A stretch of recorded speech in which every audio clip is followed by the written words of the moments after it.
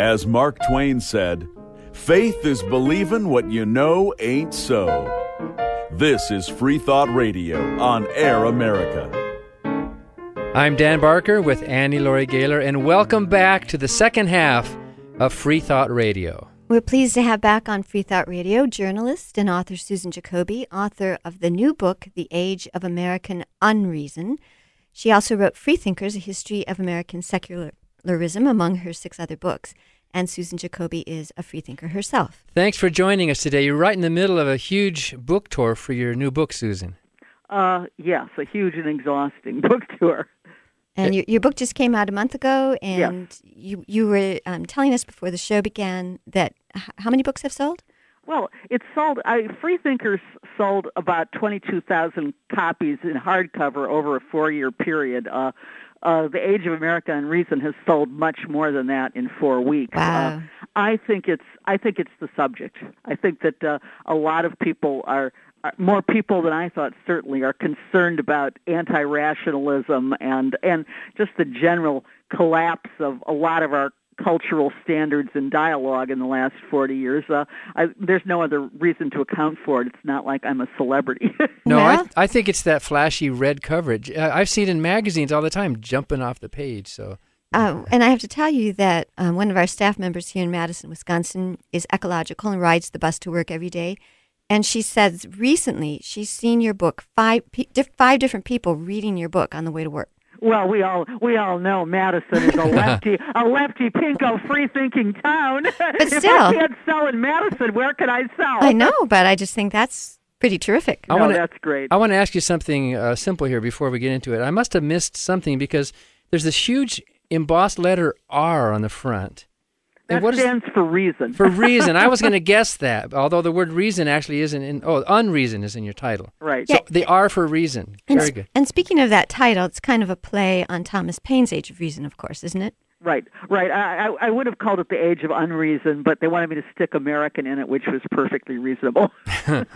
Because, after all, our country sort of stands out there. And that's what the book is about, what's happened in American culture in the last 30 years or so.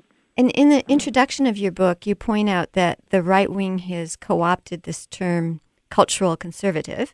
So right. You're now calling yourself a cultural conservationist. That's right. You can't call yourself a cultural conservative because what that means is people who are dedicated to opposing gay marriage and opposing premarital sex and protecting cancer patients from marijuana addiction. A cultural conservationist is dedicated to preserving the best of culture from the past and the present. From the Enlightenment and all of that. Yes. All of that. And you talk, there's a... history itself, actually. I know you have a whole chapter, The New Old-Time Religion, which we want to get to, but you also talk about the different ways that America has been dumbed down by things like infotainment. Well, I think that infotainment or 24/7 infotainment culture is the main player in the dumbing down of America. I think that it affects everything and makes everything worse.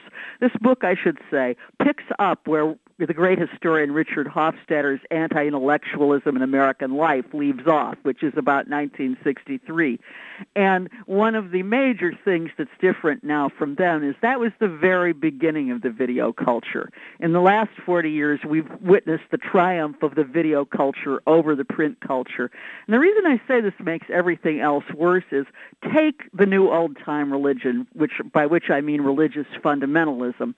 Religious fundamentalism, there actually are no more religious fundamentalists today than there ever were. In fact, probably quite a few less.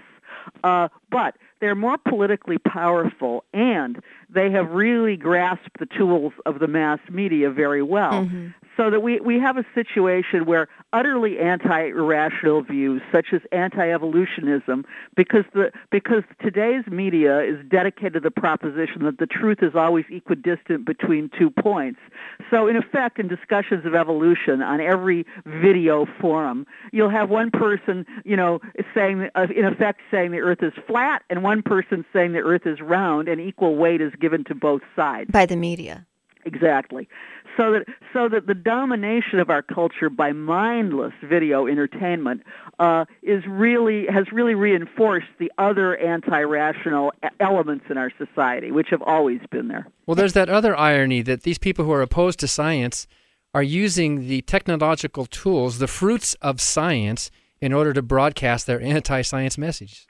Sure, they've mastered the digital world in every way, and also there's a third factor in here which is related to the two, which is the general, really lamentable state of public education in this country. I mean, the fact is, I found some horrifying things while I was writing this book. I mean, for instance, a geographic Roper poll that shows that of Americans 18 to 25. Fewer than half can find a rock on on a map with the names of the countries written in.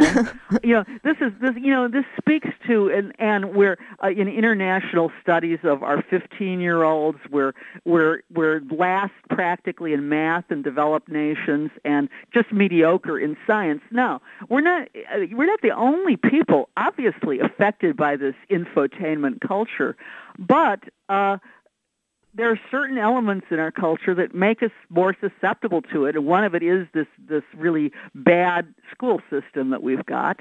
And another is there's a big disparity between our real status of our students in, say, science and math, and knowledge of their own history, by the way, and the constant drumbeat that we're number one. Anybody who lives in the Midwest and has seen what's happened to the auto industry in the last 20 years knows we're not number one anymore.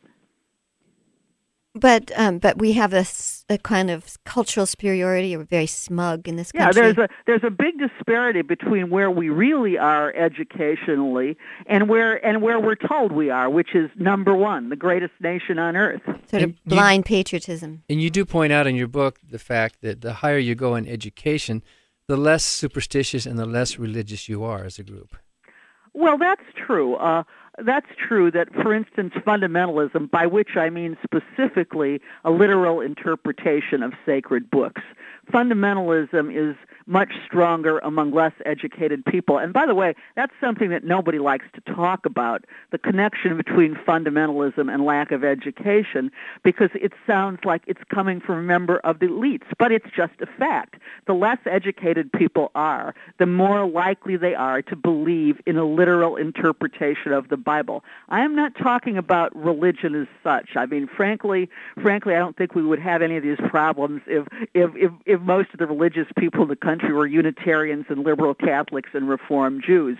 It's this very strong literal interpretation of the Bible strain, which is by definition anti-rationalist, that infects the rest of the culture. But don't mistake me. I think, by the way, that secularists and liberals have made a great mistake in blaming our national ignorance mainly on fundamentalism, because while 1/3 of Americans say they believe in a literal interpretation of the Bible, 2/3 of Americans believe that both creationism and evolutionism should be taught in schools. Now, what accounts for the fact that twice as many people believe that as actually believe in a literal interpretation of the Bible? What accounts for that is the dumbing down of our culture. My guess is that most of these Americans don't know what either creationism or evolution is. A religious poll cited by Stephen Prothero in a book called Religious Literacy showed that half of Americans don't know Genesis is the first book of the Bible in the supposedly most religious nation on earth. Well, yeah. So how can they know what creationism is if they haven't even read the creation story? Apparently, one of the books we're not reading, along with all the other books we're not reading, is the Bible itself. Oh, yeah. I mean, I think it's the bestseller that nobody wants to pick up for good reason, but then why do they embrace it, you know? So in a sense, you're pointing out that modern fundamentalism is a symptom of something else, really. It's a symptom of something deeper in our culture. The lack of education, the dumbing down of thought. Well, I think the persistence of fundamentalism has been around since the dawn of the Republic. It wasn't called that until the 20th century. But what's different today is the dissonance between the state of modern knowledge and fundamentalism. In other words, if you had people going around as you did in the mid-19th century saying we shouldn't go to doctors because sickness was God's punishment for sin. Well, that didn't really matter very much because medicine didn't really have very much to offer people then. But these kinds of attitudes matter a lot in a society where we know a lot more than we did then.